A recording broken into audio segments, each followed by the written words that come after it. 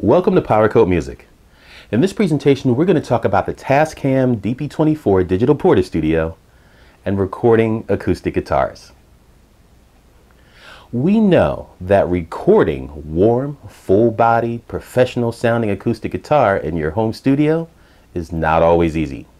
However, it is possible to achieve it using the Tascam DP-24, the right microphones, a good preamp, and recording techniques that have stood the test of time. Now, in regards to recording acoustic electric guitars with the DP24, watch my presentation, Tascam DP24 DP32 Digital Portastudio, recording guitars and internal effects on this channel. Now, keep in mind that just like recording vocals, environment is critical. For instance, it's never good to have your neighbor's barking dog as a guest on your tracks. So even when and where you record matters. Before recording your acoustic guitar track on the DP24, it's a great idea and a strong suggestion that you prepare for each session first. Good acoustic guitar recording pre-production involves a number of important factors. Select a room or area that is as quiet and dead as possible. Bathrooms and kitchens are bad choices due to their reflective surfaces, and bedrooms are better because mattresses are great at absorbing sound. If at all possible, treat whatever area you record with acoustic foam, moving blankets, or other sound-absorbing materials to kill reflections and reverberations. This approach allows you to capture a performance with the ability to change an acoustic guitar's ambience later without having to re-record the track. Another alternative is to use an isolation filter. Now, isolation filters help you achieve more of a secluded sound in recording studios where the environment basically is untreated. And it can be very effective. Like, I use the SC Electronics model and it works really good for me, and I highly recommend it. Lastly, depending upon your location where you are, you may want to consider recording your acoustic guitar tracks later at night or early in the morning when noise levels may be at their lowest points. Let's talk about everybody's favorite topic, using the right microphones. The key to getting the sound that's great for your productions will be using the right microphone for acoustic guitar in your studio in the best possible positions. Now, I use the Shure SM57 to record acoustic guitars. Now, stay with me here. The SM57 is a low impedance cardioid dynamic microphone. Now, after years of experimentation, I found that it delivers a sound that I like for my instruments. However, it may not be the best choice for you and your environment. Many professionals would agree that recording acoustic guitars requires a wider frequency response specification than what a dynamic microphone offers, and the switchable polar pattern functionality of a condenser microphone. With this, you want to keep in mind that the industry standard for acoustic guitar recording are condenser microphones. Now, if you use a good brand, they should work well for you more times than not. There are two basic types of condenser microphone. The small diaphragm condenser microphone, known as the SDC, and the large diaphragm condenser microphone, known as the LDC microphone. SDC microphones are sensitive to high frequencies due to their decreased mass of the smaller diaphragm within them. Some common SDCs include the Rode NT5, the AKG C451, and the Shure SM81. LDCs are often brighter and more precise than dynamic microphones. They're available in all polar patterns, and many have either switchable patterns or swappable capsules. LDCs require phantom power and handle high sound pressure levels, or SPLs, fairly well.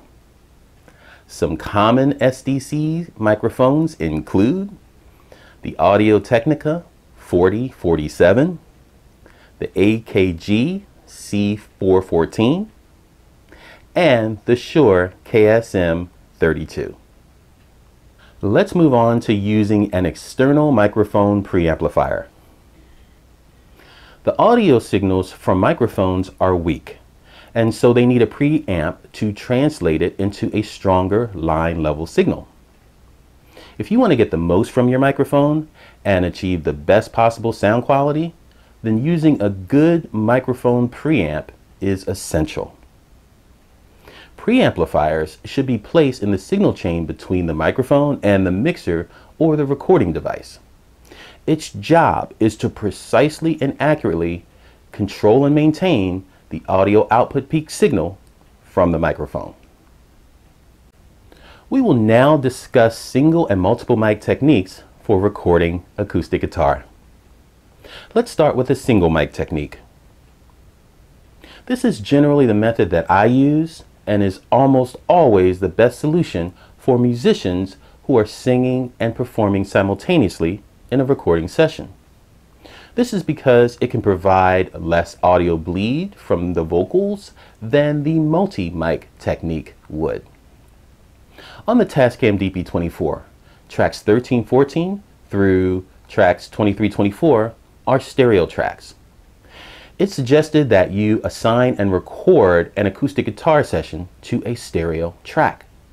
Stereo tracks are always simultaneously recorded on the device. You cannot record a single track of a stereo track pair on the DP-24.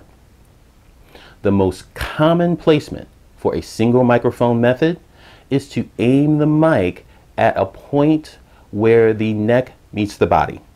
This is usually the 12th or 14th fret on an acoustic guitar. The recommendation is to start with a multi-pattern large diaphragm condenser microphone placed 12 inches away. Be sure to experiment with and update the angle at which the microphone is aiming. You do this along with using and checking different polar patterns on the mic. Use your headphones to check the current sonic setup and make adjustments until you find the sound you're looking for. This is very important. The basic rule is that the more you angle the mic towards the bridge, the more body or low end sound that you're going to get. The more room or environmental sound, if you need more of that, then move the mic a few inches away and then repeat the process. If you want less room sound, move the mic closer and then adjust the angle. Now here's a point of note. Directional polar patterns like cardioid variations are subject to what's known as proximity effect. This means that the closer the mic gets to the sound source, the more low end response, or should I say the more the low end response is exaggerated. If moving the mic closer produces an extreme boomy sound, change to the figure of 8 or omnidirectional patterns on the microphone. Omni and figure of 8 patterns also can contribute to an enhanced room sound. Let's move on to multiple microphone techniques. Using more than one microphone on acoustic guitar tracks is how you can get massive sounds that can drive a track with full body and support vocals and other instruments. On the Tascam DP-24, tracks 1 through 12 are mono tracks. It's suggested that you assign and record an acoustic guitar session using more than one microphone to different mono tracks. That is, one mic per mono track. Now here's a point of note. Using more than one microphone on the same sound source can produce something that's called phase cancellation. Now to manage this issue, you're going to want to do the following. Use a cable tester to ensure that your XLR cables conform to the Audio Engineering Society or AES standard. This confirms that you're using XLR cables at the same electrical polarity.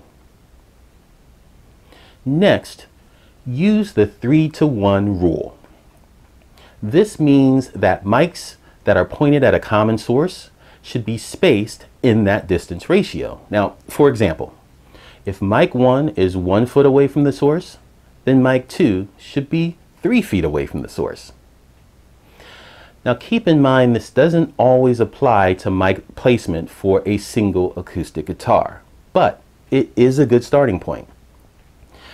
Keep in mind that, again, it's not possible for multiple microphones or this type of setup to be completely free of phase differences. But using these two solutions will help you minimize phase cancellation issues when you record. The most common multi-microphone method for recording acoustic guitar is to use a small diaphragm condenser, that is an SDC, and a large diaphragm condenser, or an LDC.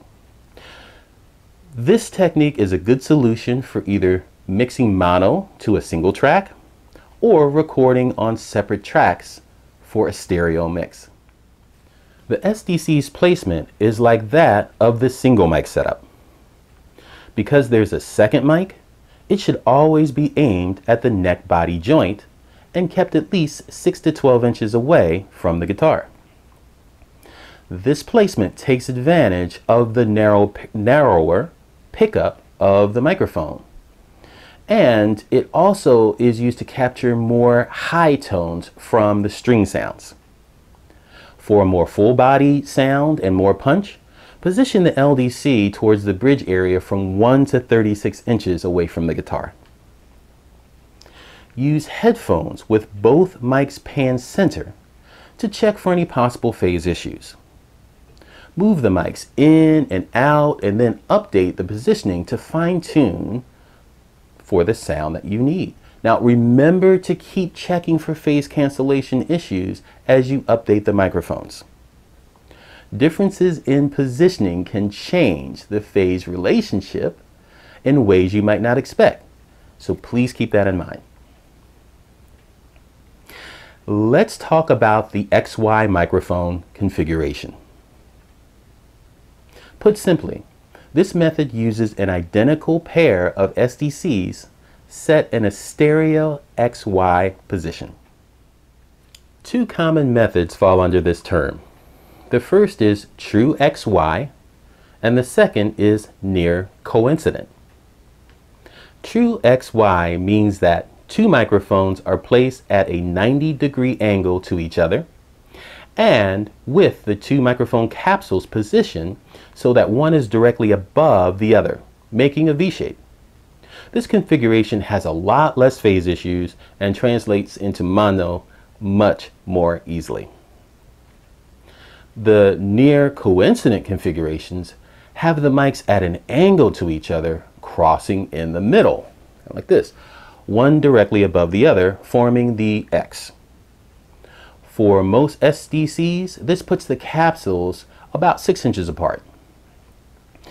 Keep in mind that this allows you to adjust the angle better to define the width of the sound source, giving you more of a defined stereo image with better capture of room ambiance. Now with this comes more possible phase issues and less of a mono capability or translation. If a wide stereo image is what you need, then it's suggested that you use the near coincident configuration. Otherwise, use the XY setup. With these two methods, position the mics so that they are pointing at the neck body joint and at the bridge of your guitar. This means you'll have to adjust and aim the angle each time the distance is updated. Now a suggestion is to use shock mounts with the mics in both configurations. Now, let's look at how to record acoustic guitars using the Tascam DP-24. Once your microphones and environment are set up to the best of your ability using your chosen method, then you should be good to go to record your acoustic guitar tracks on the DP-24. Now to get started, press the Assign button to open the Assign screen on the DP-24. Use the cursor buttons or press the select button for track 1 and align the cursor frame on the assign screen with track 1. Use the jog data dial or press the source button for input A and set the recording source of the track, that is track 1, to A. If using the single mic technique, assign the mic to one of the stereo input tracks, that is 1314 to 2324. If you're using the multiple mic technique, assign each mic output to one of the mono track inputs, that is 1 through 12 on the DP24. Press the home button to return to the home screen. The home screen should appear, and then press the record button for track 1. The record indicator blinks and the unit enters record standby mode.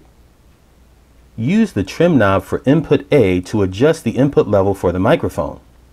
Set the trim knob so that the OL indicator for input A does not light even when the loudest sound to be recorded is input. Here are some suggested OL indicator markers that you should try to maintain during your recording session. Try to get your OL indicator level to average around 18. Average OL indicator levels should peak at around 12. Try not to let the OL indicator peak higher than 6. An input through an external microphone is shown by the associated track meter. When you raise the fader for the related session track, the stereo fader, and the monitor level knob, you can hear the sound of the mic input through connected headphones. Now, here's a point of note. If the OL indicator continues to light even when the trim knob is turned down, the mic signal itself is too loud. In this case, move the mic further away from the sound source or lower the volume of the sound source. You might need to play your guitar a little lighter. Hold down the stop button now and press the rewind button to return to the beginning of the song.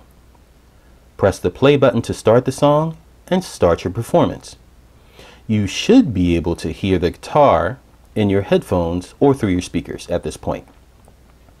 Use the faders for the related session track, pan knobs, stereo fader, and monitor level knob to adjust the monitoring level and balance. Now, hold down the stop button and press the rewind button again to return to the beginning of the song. We're now going to record. Press the record button to start recording and then play your guitar. The record button will light red and the REC indicator for track 1 will stop flashing and light steadily. After you finish your performance, press the stop button to stop the recording. The recorded file will then be saved in the folder of the currently loaded song. Press the REC button for track 1 so that the REC button becomes unlit. And you can then check your recording. In summary, a suggestion is that you always record your acoustic guitar tracks dry. That means don't add any effects to the signal during recording. Add effects to the signal during mixdown. Now, in this way, a good acoustic guitar track is never ruined by an effect that you can't get rid of because you changed your mind. If you are careful with your mic placement, the acoustic guitar should sound great without adding any effects during recording, which is the ultimate goal. Well, that's a wrap. If you like this presentation, please give it the thumbs up and click the subscribe button on your screen now and join our group. We have new presentations coming out every 7 to 14 days, and we would love to have you be a part of our team. Also, leave a comment in the comment section below. Let us know what you think about this presentation. And check us out on Facebook, Instagram, and Spotify.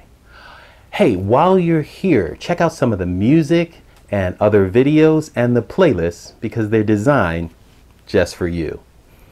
Thank you so much for stopping by. We really appreciate it, and we look forward to seeing you soon.